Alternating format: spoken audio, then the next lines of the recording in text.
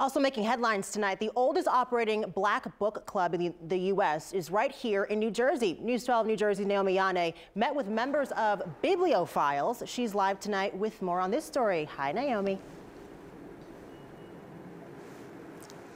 Hey there, Brittany. And what started as a book club back in 1988 by two black women, the Bibliophiles Incorporated, an African-American reading club, has grown into an organization with a much deeper meaning, rooted in the love of literature, with a purpose of preserving the literature of the African diaspora.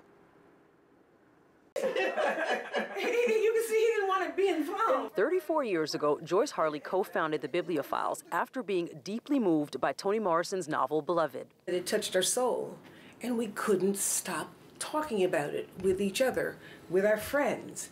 And we realized that we needed to gather people together to talk about this book because it meant so much to us. The Bibliophiles are the oldest continuously operating and incorporated black book club in America. We've read everything, and we have formed not just a tribe of people who love the literature of the African diaspora, but we formed a sisterhood. Today I got to talk to just a few of the women who make up the Bibliophiles. The group is comprised of women from differing professions with a mutual interest in reading, sharing, promoting, and preserving the literature of the African diaspora. We find that the books that we select just reveal so much more about us as a people here in this country, about our ancestors who came from Africa and what they endured coming here. The Bibliophiles are an extremely organized group that meets every other month.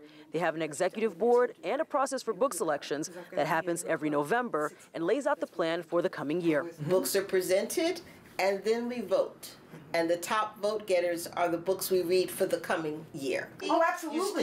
The Bibliophiles say those who forget their history are doomed or destined to repeat it. And that's why it's important for the group to honor and recognize the keepers of the culture. That's the richness of what we do.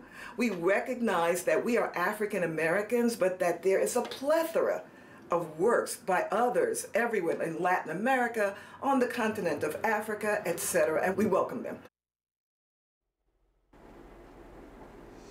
And like many things in today's world, COVID has interrupted the way they gather. They used to meet at each other's homes, and now they hold meetings virtually. But that's actually allowed for any members who have moved away to be able to join in and keep this sisterhood going. I'll send it back inside to you guys.